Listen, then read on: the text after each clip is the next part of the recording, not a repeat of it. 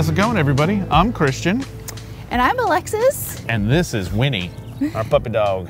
And we are Tiny House Expedition. And today we've traded in our 20-foot tiny house for a giant 37-foot tiny house rental at Tiny Tranquility, which is a community on the Oregon coast. So today we're gonna give you guys, three things. A tour of this tiny house right here, and we're gonna show you the things that are cool about a rental, which this is. Guess what? A dog-friendly rental. And also, we're gonna show you the things that make it not a full-time tiny house. And we hope this helps you in planning for your future tiny home, because it's always such a great idea to stay at rentals to get design ideas, special features, things that you like and don't like, so you can figure out what's just right for you. So let's go ahead and get this thing started, all right? Come on, guys. Let's go. Come on, Win. Come on.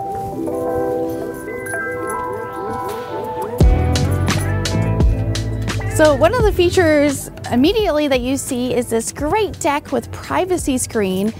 And for a rental or a full-time home, especially one in a community, this is an incredible feature. Yeah, totally. This is the deal. And it gives you just that. It gives you privacy when you're sitting outside. So you can come out here, have some alone time from being in the house. You're not immediately in the community space, so it's a kind of nice in-between. And this community gets a fair amount of looky-loos. So we've noticed. So we definitely appreciated having dinner here with the little screen. Totally. All right, let's do this. Let's go check out the inside. Come on, Win. Again, dog friendly. Come on.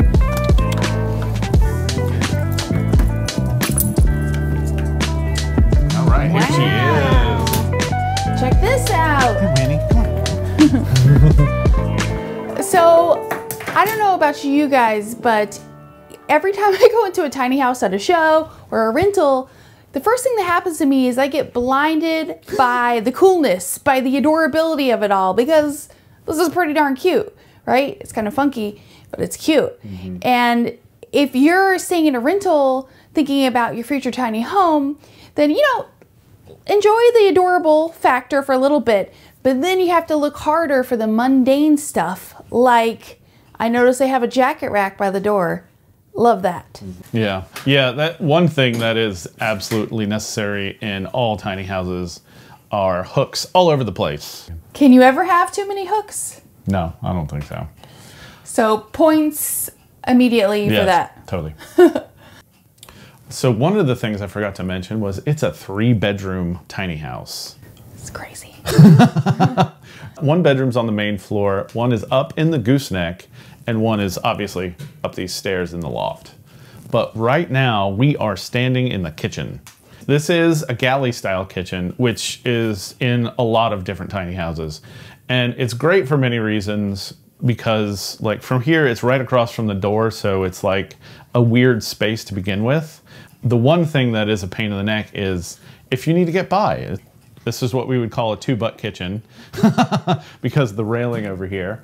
But it's possible. It's totally possible. And if you take 1 step forward, you get all the space in the world. So this kitchen has some good features going. It has a dishwasher drawer, which I really like, and it has a fun noise when you open it. So points there. It has a microwave / convection oven. So you can do all kinds of things in that, from cooking a turkey to heating up your coffee. And then we have this big farm style sink and beautiful stone countertops.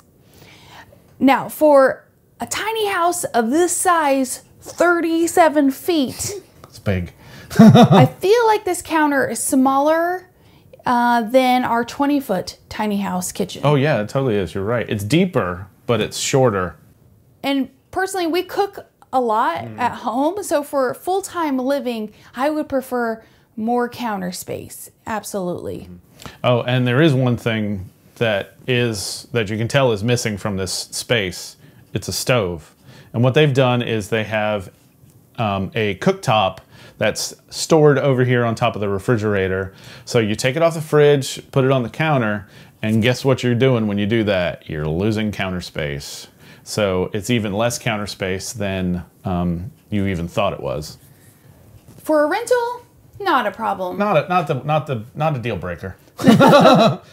For full-time living, pain in the neck. Yeah. And one thing you could do to improve that would be to get a sink cover so that you have additional counter space while you're making a meal. That is a good idea.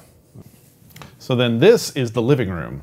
And as you can see, Winnie's already made herself at home. You see a little bit of her butt right there.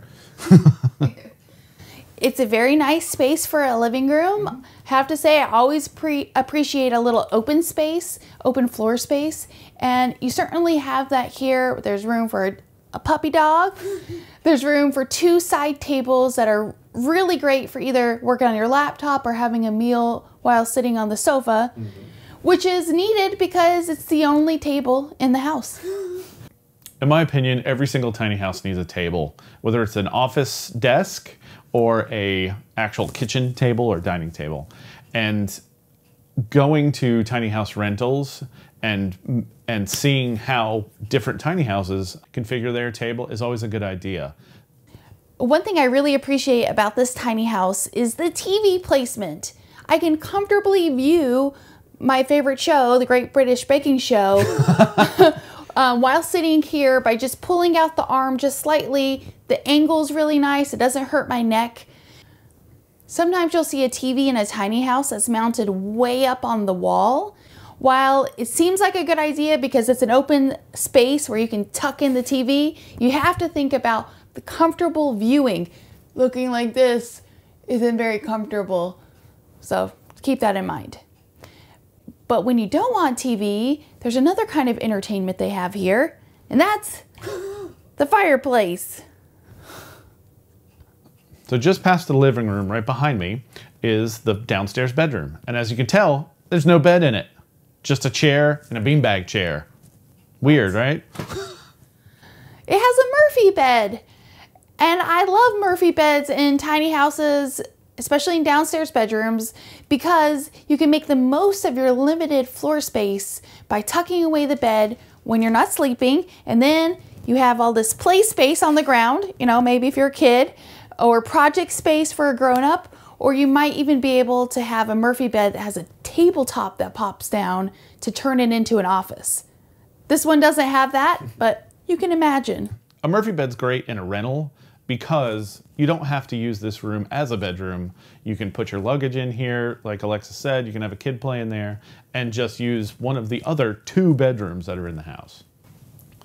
So one of the things with this whole space, this whole living kitchen space, that feels a little bit intrusive is this guy right here, is this railing.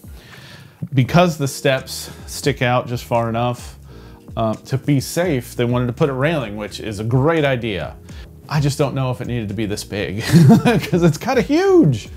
If I was living in this tiny home full time, I think I might like something slimmer, or even better yet, mounted on the wall, because they have this beautiful set of floating steps.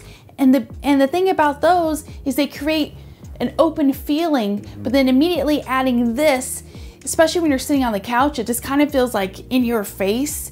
So it takes away from that important airy feeling that really makes tiny houses feel larger than they are.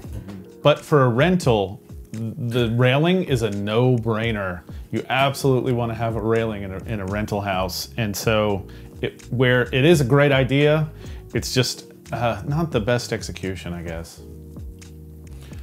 And up these set of stairs is a second bedroom. So it's a lofted bedroom up there. But one of the odd things that they did to me is they built a wall across there, which I guess isn't that bad for privacy, but it has this ridiculous little door to go into. So for an adult, that just seems really, really odd. But I bet it's perfect for a kid. Oh yeah, totally. And a kid in a full-time living situation might really like to have that extra privacy. So full-time living with a kid, this might make a whole lot of sense for you. For an adult, not so much. And then in here is the bathroom. And how amazing is this? There is actually a tub. Full-size tub too. think of all the bubble baths you can have in there. I mean, it's been years since I've taken a bath. I've showered. But you can see part of why the kitchen is so small in this tiny house is to make room for this giant bathroom. And depending on your needs and preferences, you might prioritize a bathtub over counter space. I don't know. I wouldn't. Because like I said, I probably, you know, if I had a bathtub, I'd probably take one every once in a while. Yeah. So I'd rather have the counter space. To each their own, though. So this bathroom is actually longer than the countertop in the kitchen. So it is like 10 feet long in here, you know, by 8 something wide. And they were able to get a tub, a toilet, a sink, and a shower. So this right here is the sides of the shower. And to get all that in this space is pretty remarkable. And as you can tell, it's also the way up to the bedroom. While they have all this great stair storage. Oh yeah, there's a bunch. All drawers. Drawers. 2 thumbs up for that. There is one missed opportunity in this big bathroom, which is more shelving, more storage. This whole blank open wall is just screaming for cabinets or shelves. And if I was living in this full time, I would definitely want more of that. As a short-term rental, not so bad. Not so bad. It does have an exhaust fan, but it's only 6 feet high. It's not up in the ceiling, so it's actually in the wrong place. That's one of those things you have to think about when you're building your tiny house, is to have something like that, to have an exhaust in the right place so it actually works well. So just up these steps is a private bedroom. How cool is that?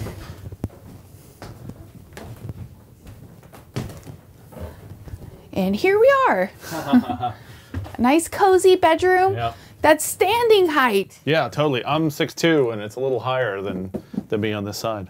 It's awesome. We're talking true tiny house luxury when you can achieve that. So I think a bedroom in a gooseneck is really the way to go, because you can get the height, you can get so much more space in here. Even with an office or a bedroom, having a gooseneck is definitely a really good option for it. Gooseneck bedrooms are also great for fitting in a real closet. Oh yeah, totally. This one has a little bitty closet from here to here, and it's locked, probably because it's a short-term rental and there's extra linens in there. But if I was living in this full-time, I would like a full-height closet. It would eat into the bathroom a little bit, but there's plenty of open space on the other side of this wall. I think you could accomplish it. Oh yeah, you totally could. And one thing I always think is not a good idea for a bedroom is, you can see the light from it right here, is a skylight. To me, a skylight is silly in a bedroom because right now it's summer and the sun comes up at 5:30 in the morning and the light starts pouring in this room right here first. Yay. So I wake up when it gets bright out. Yes, you can put a screen on there or something, or shade, which would be great. But to me, a skylight is way better utilized in a bathroom or a living room. I think you're saying that because you're not a morning person. No, I'm not. But to be fair, neither am I. So if you're a morning person and you don't mind living with the sunlight, that's the way to go. Because, you know, when you talked about you could put a shade on it, I'm thinking, well, if you're going to have a shade on it, then kind of what's the point? Some people romantically talk about stargazing from their bed. When I go to bed, I go to sleep. So this is personal preference on, you know, what's right for you and if that's worth it or not. So one funny thing in here is, you know, you can see the pillows that are on this side of the bed, but so is the TV. So that's a little odd.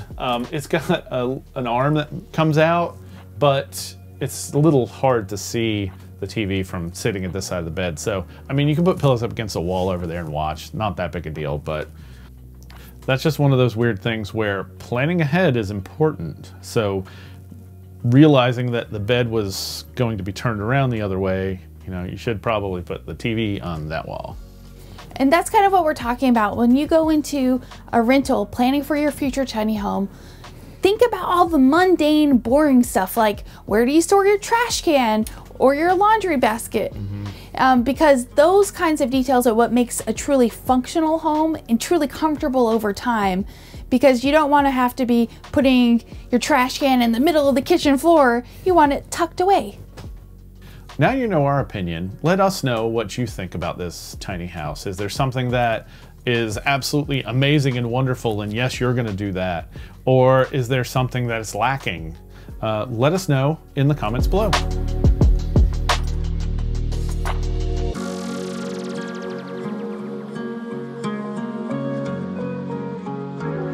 Thank you for watching our video and for stopping by Tiny House Expedition.